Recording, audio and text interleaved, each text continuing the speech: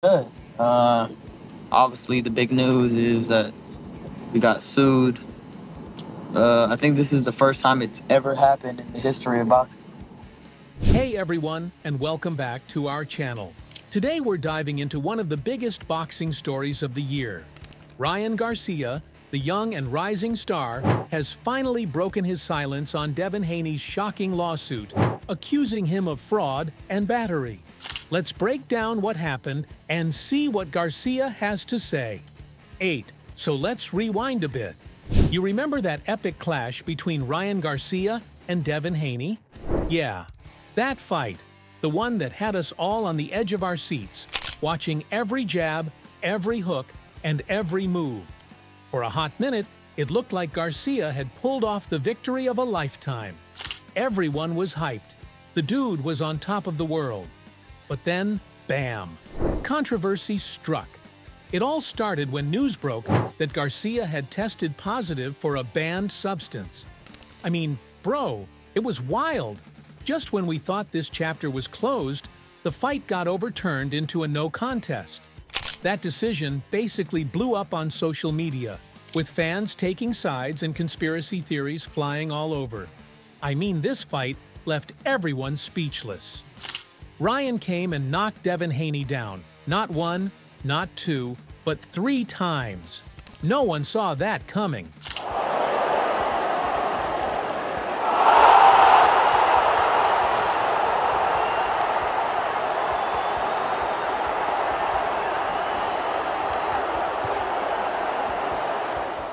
So it only made sense there was more to this than it let on. Fast forward a few months, and Devin Haney wasn't just gonna let it slide. He came out with a lawsuit against Garcia, accusing him of fraud and battery. That's right, Haney is saying Garcia knowingly juiced up to get an unfair edge, and not only that, he's claiming Garcia physically assaulted him during the fight, beyond what's considered, within the rules. And honestly, it's not like Haney was pulling any punches in that press conference. He looked mad, like he's really out here trying to make a statement. He wants justice, and he's taking it to the courtroom. But does he have a case? That's the real question.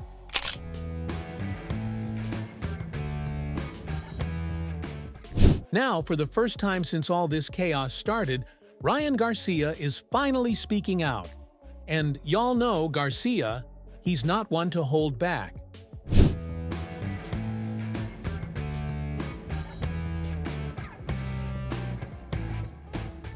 Garcia's side of the story is that the banned substance came from a contaminated supplement. And look, we've heard this story before, right? Contaminated supplements are like the go-to excuse. But is it true? That's what everyone wants to know. But hey, Devin is going with the lawsuit, and there isn't much Garcia can do about it, but talk. So let's hear what more he has to say about Devin Haney. I live rent-free in his head, that's no debate. He's definitely questioning his manhood every second, every moment of his life. Yeah, I don't know how he's going to come back from this, but again, like I said, I can't talk too much. I actually am going through a legal lawsuit, which is hilarious. If I didn't drop him in the 11th round, that fight would have been stoned. Bill Haney, Devin's dad and trainer, finally broke his silence on the lawsuit. And let me tell you, he came in hot. Bill went off, calling out Garcia and questioning his character, which only made things messier. Oscar De La Hoya and Golden Boy Promotions were awarded $1 million for damages for the fight Devin Haney versus Ryan Garcia. I asked one question, is why would Oscar De La Hoya and Golden Boy Promotions receive $1 million in damages? What damages did they occur? For that, Devin Haney Promotions and me, we thankful to Devin Haney and stepping up and allowing us to do our job with Devin Haney Promotions and sue the entire outfit. So with that saying, the suit stands, and Hall of Fame promoter Bob Arum, I'm ashamed that you as an attorney also would advise that fighters don't sue. I mean, haven't you been sued before? Marvin Hagler, Terrence Crawford, so welcome to boxing. and the Devin Haney era. Of course, Ryan wasn't about to stay quiet. He clapped back hard, taking shots at Bill and making it clear he's not backing down. Now, it's not just Devin versus Ryan, it's the whole squad beefing. The trash talk is real, and it's turning into an all-out family feud, with both sides going at it like there's no tomorrow.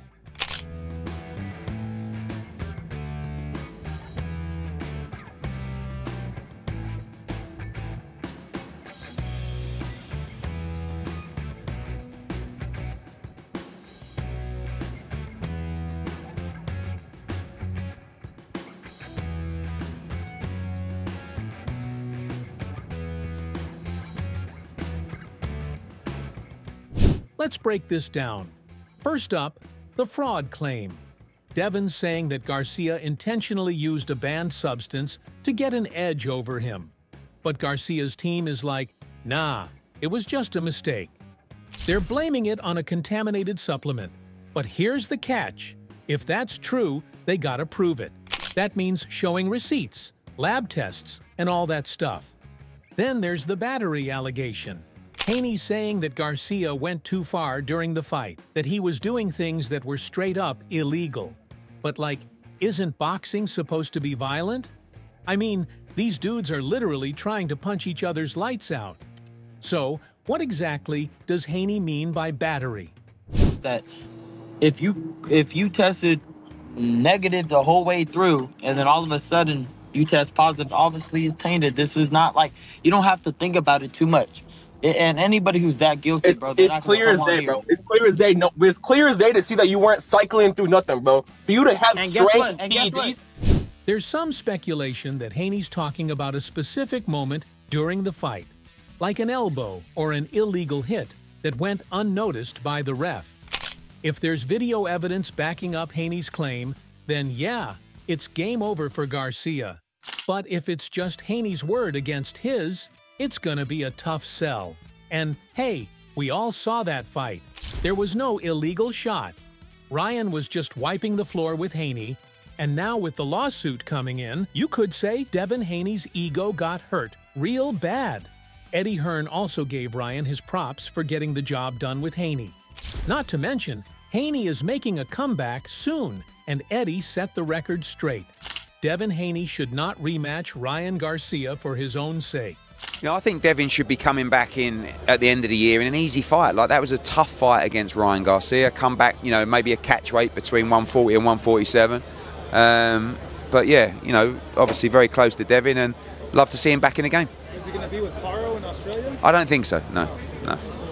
Would you guys go into the rematch with Ryan right away? That's up to Devin. Yeah. You know, my advice, no. Tank Davis couldn't resist jumping into the mix, finally breaking his silence on the whole lawsuit drama between Devin Haney and Ryan Garcia. And in true Tank fashion, he didn't hold back. Dude was straight up clowning Devin for filing the lawsuit. Tank was out here basically calling the whole thing weak, making it sound like Devin was just looking for an excuse because he couldn't handle things in the ring. Are you standing with Ryan Garcia over this? How come you stand with Ryan Garcia over the failed tests? See, another thing, you know why I'm backing Ryan? Because a lot of boxers going at him. When we fought, we made it cool, not saying like, but we made it cool to go at Ryan like that. Ryan is not somebody that